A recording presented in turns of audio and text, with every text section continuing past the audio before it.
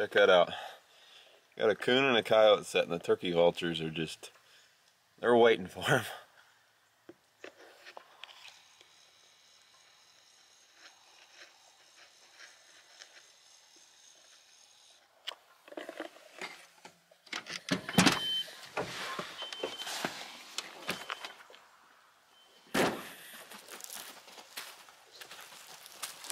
That's pretty weird.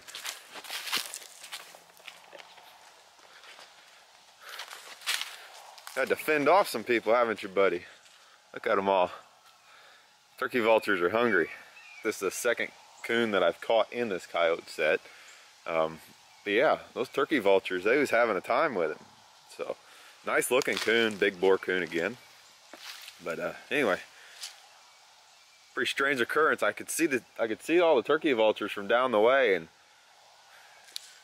I figured I had something in this set. All right, gonna get this guy taken care of, move on. All right, so we're checking sets today here, and boy, it's got muddy. It was frozen and it got muddy, you know, but using sets that work in inclement weather, using wax dirt, proper bedding, everything else. You know, it rained last night, it snowed, it sleeted, it did all, we had all 4 seasons last night. Anyway, as long as you do your part, stuff like this will happen. So we're checking sets today, and I've got this real nice looking coyote. For my area, this is a very nice looking coyote. You know, this this is your higher end coyote for this area. You can see the nice coloration on him. You know, you got that nice white belly. Just a good looking dog there. So anyway, we'll talk location here. So, you know, I always hear people talk about, you know, you need to stay away from your sets, this, that, and the other. You can see that dog is held. I mean, that foot is still touching the pan on that Duke 650. Just a great catch. This was a hay set here, right here on this 4-way intersection. There's my truck. Okay, I hear a lot of people talk about, oh, you got to stay away from your sets, this, that, and the other. You know, I walk up to or drive up to every single one of my sets every day, and I have for 16 years. Okay, you know, I have had the opportunity to ride around with a lot of good trappers. There's nobody that's going to sit there and check your sets from a long distance, do that. Don't be confused. You know, you can see right there. There's my truck. There's the coyote. Okay, right off the road. The only reason I didn't set in the road was because that road is so hard I can't get a stake in it. So I came right off the road. You can see we've got coyote tracks galore down through here. This was a hay set. Now, this set, this is my 4th check on this set. This is the first catch. It's also the first time this set has been messed with. You know, so these coyotes, they just roam. You know, especially where I'm at here in the Midwest, it's not an every night deal. These coyotes, you can see the terrain I'm in out here. It's super open farmland. They just have a pretty wide home range, and you know, you're not going to get those every night catches. You got to let this trap settle in, just like this one did. But just a real nice looking coyote there, locked up great in that 650. You can see here he's got all my hay messed up, so we're gonna have to clean that up whenever we do the remake. But you know, just an awesome looking dog here, and like I said, right there next to my truck. Okay, so as far as location goes, pretty basic. We're setting on these pinch points, these bottlenecks, these neck downs. We're putting ourselves in the highest percentage areas we can. This one is no different. So you got the road there, obviously, where my truck is setting, and then just over here you can see we've got a creek that comes through, you know, and it's a big fence row. So we are set up on a 4-way intersection, you know, and this just ups your odds of being able to basically bottleneck those animals. They have to go across right here, and this is what it produced. So anyway, not a lot of science to it. You know, use your aerial maps, look through. I mean, look for the path of least resistance. You know, that is a lot of what this is. These critters are not going to work hard to travel if they don't have to. So got that nice coyote there. It's a beautiful looking dog, and he is he's being pretty photogenic for us. But yeah, nice looking coyote there. I'm gonna get him taken care of real quick, and we're gonna remake this back the same way it was. The ground's thawed out. I can probably get a dirt hole in again, and you know, I love remakes, so I have full intentions of making another catch right here in this set again before I get out of here. But yeah, another nice coyote, guys. It's pretty simple. All right, so we're gonna remake this set here. Now, as I said before, this is a hay set. This style of set, whether you want to call it a grass set, a hay set, whatever, you know, this is a set that works very well in the Midwest area where we end up with a lot of rain, a lot of freeze, a lot of, you know, very changing inclement weather. Like I said before, last night it rained, it sleeted, and it snowed.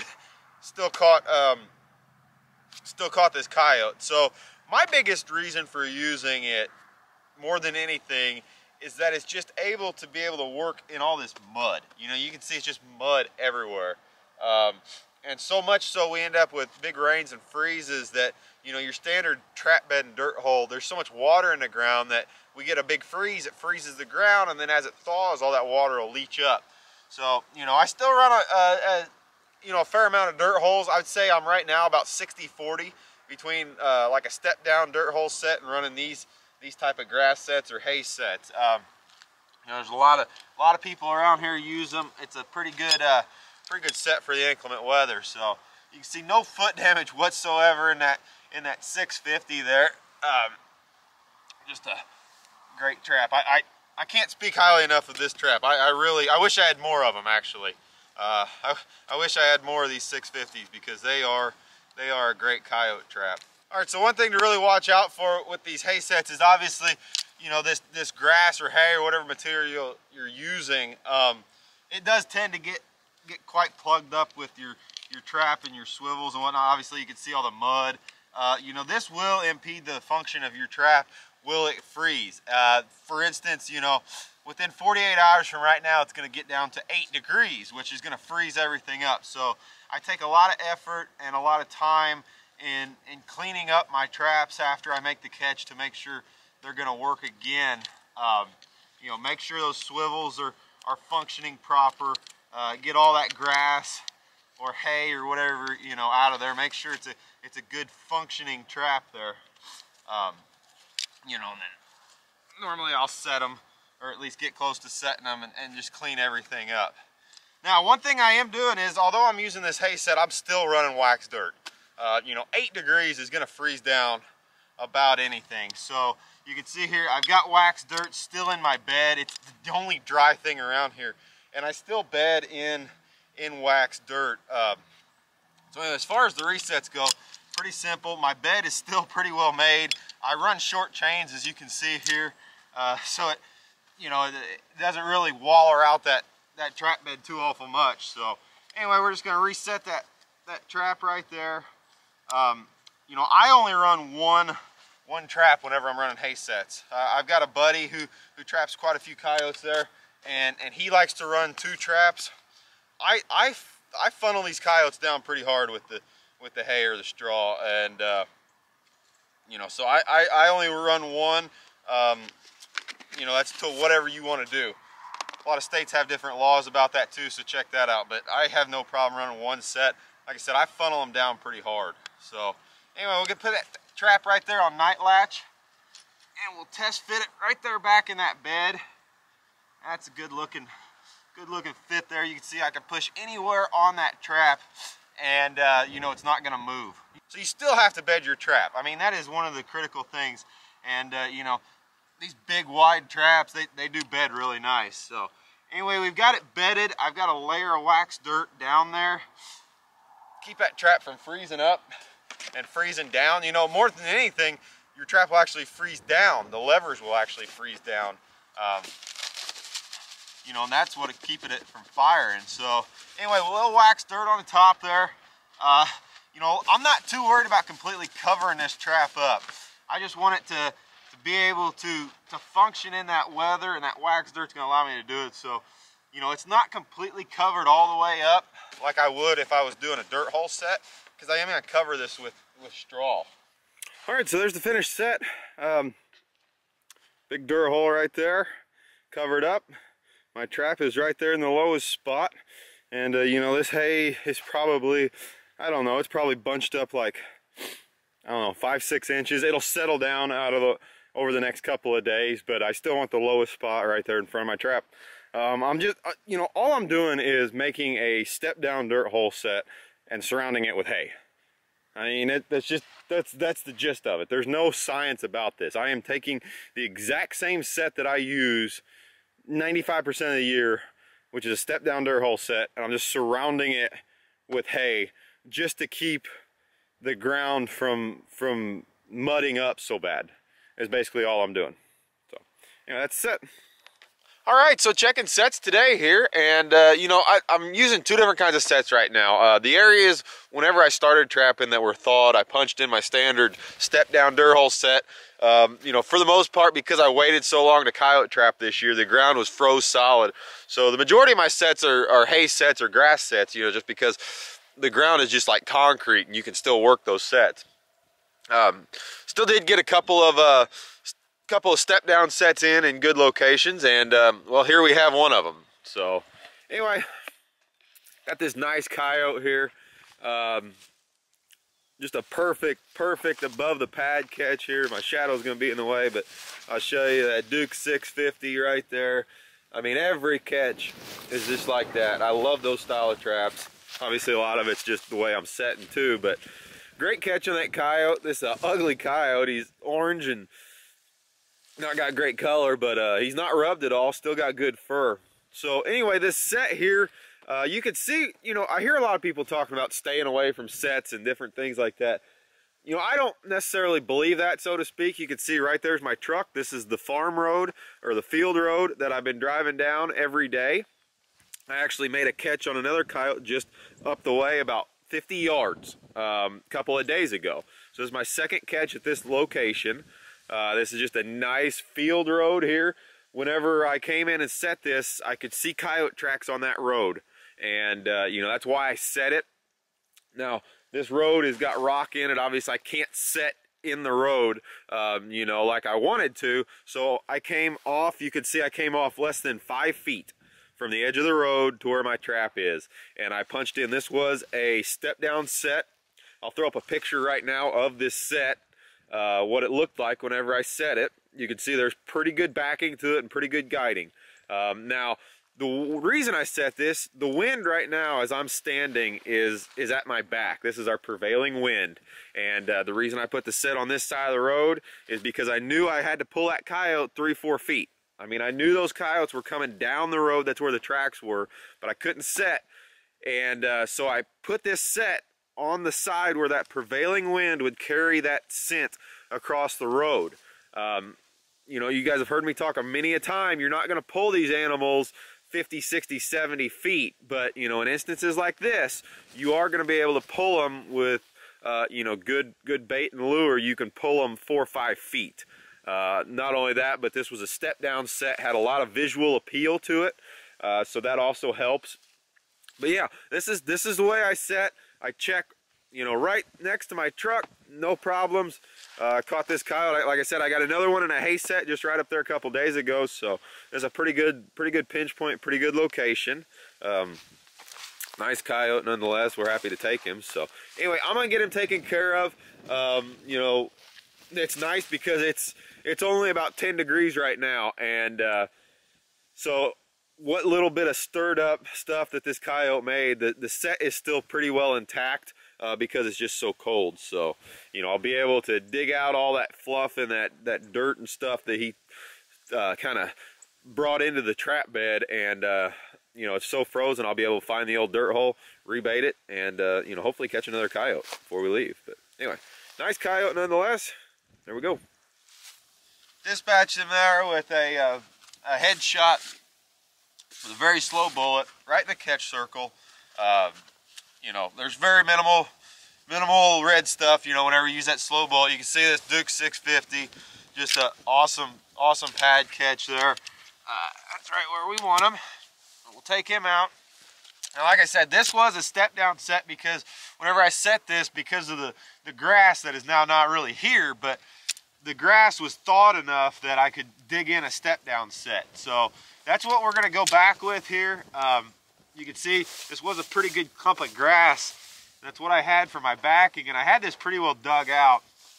It's a little froze right now, but we're gonna go ahead and kind of dig it back out. You can see just where the chain had been working is still kind of loose, but you can see all the way around it is still really really frozen solid there. So just we'll turn up all that dirt again. Throw that up there.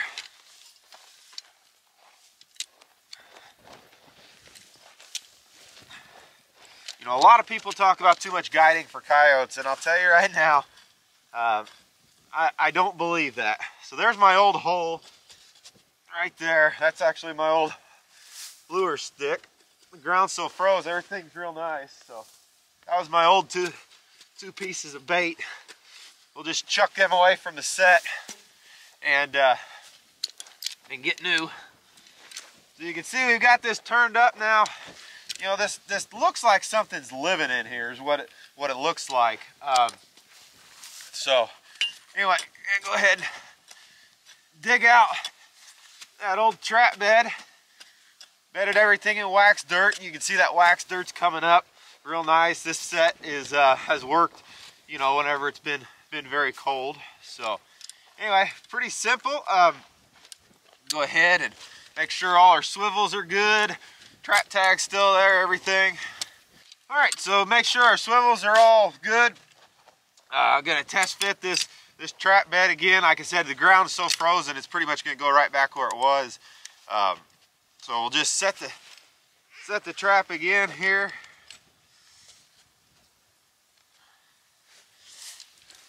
Make sure she's gonna fit pretty good.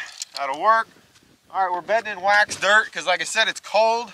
And we got a lot of moisture in the ground, so if it does warm up, you know, we're gonna deal with a lot of that. So anyway, we're bedding in wax dirt. Go ahead and take a pan plug there. Just fiberglass pipe insulation's all I use, and we'll bring that trap right down the night latch there. So, you know, one thing about bedding in wax dirt is you actually have to bed in wax dirt because your trap will actually freeze down. It won't really freeze up. So I always like to put a little layer there of wax dirt in the base. Make sure that trap is bedded right down in there. Real solid as we can get it.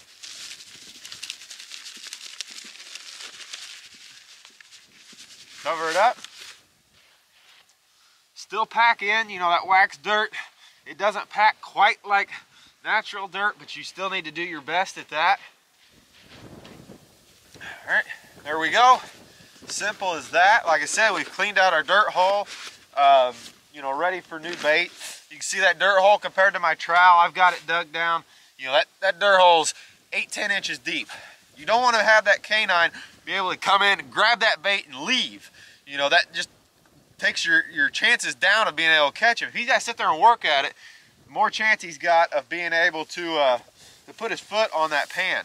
So all this material here is pretty wet, so I'm just going to take some of this loose grass here and just somewhat disguise and break up you know, that wax dirt a little bit. Still, you can see ground levels right here. My trap's way down here. It's just a great set, you know, step down set. So this is just my go-to set as long as, you know, the ground's not concrete, you know, but yeah, anyway, there we go. Real nice set. That's the finished set there. Last thing to do is we'll put some bait down that hole, and then a little bit of gland lure since we're in late season here. I'll run a little bit of gland lure. So we'll just take a couple nice chunks of bait there, stick right down in that hole. Make sure he's got to really work at it to get it. That's our finished set. I'll show you all what the set looks like, and then I'll throw up a picture of what it looks like before. And it's pretty similar, really. So anyway, finished set. Coyote, move it on.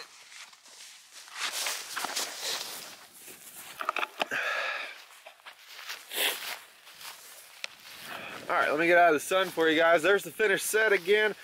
You can see, nice step down set. Looks like something's living in there. You know, I mean, that's this, you know, with this grass, there's not a huge catch circle, but, you know, I'm not that worried about it.